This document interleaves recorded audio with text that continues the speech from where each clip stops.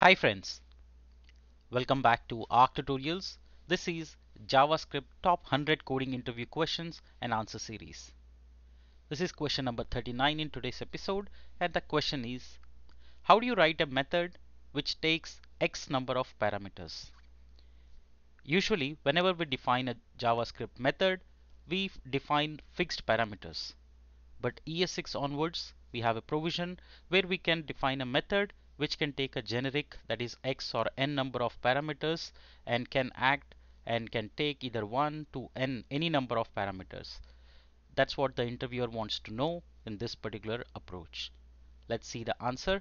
Before we get started with our coding, I'll encourage you to get the ebook that I've authored, and you can get top 100 JavaScript coding questions and snippets. These questions will help you improve your coding logic, as well as help you become a better developer and crack interviews. You can get the ebook at arctutorials.gumroad.com, and if you have any questions or doubts, or if you are having any problem in getting the book, write to me at surya.aradh@gmail.com. Thank you in advance. Alright, so today's question is, how do you write a method which takes generic n number of parameters? Right? So like I said, ES6 introduced the REST operator through which we can implement a method which can take any number of parameters. So let's go ahead and see how to implement that particular method. Alright, so remember, the REST operator is defined using three dots. Okay, I'm going to show you the syntax right now. So we are going to write a method, and you can call that method any name. Let's say get params, right? And you can, this is a generic method which takes, which doesn't take a parameter yet, but now using REST operator we write three dots followed by the name of the variable that you want to define. Right, now this args is an array. Okay, now it can take any number of params that we want to pass. So if I just do console.log args, and the calling, the way we'll call it is get params. Now you can pass one parameter, or you can pass three parameters, or you can pass more than that, like any number of parameters. So it would handle this particular. Now where are the usefulness of this particular method? Now if you notice, whenever you are unsure of how many params you are going to get, or if you are not really sure that how many parameters can come in the course of the application, it's a good idea to always write a generic method which can handle any number of arguments.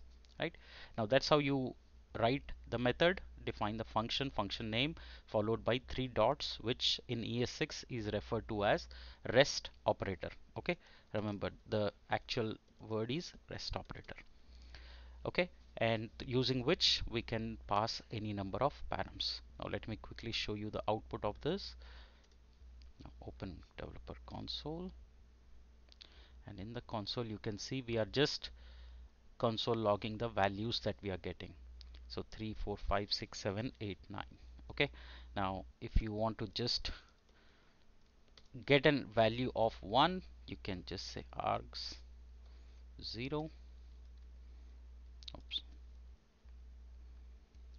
So you can just do so 0, and there you see it prints the first one. Since it's an array, you'll print 0 1, whichever options you want to pass. Okay, now if you want to print the first, in the first case it won't be because there is no 0, but let me print 0, so it should print 1 3 and 3. That's the expected output, and there we are. Right, so that's how you will use, and this is a very helpful method, especially when you're writing code in, say, React, Angular, Vue, which all of which supports ES6.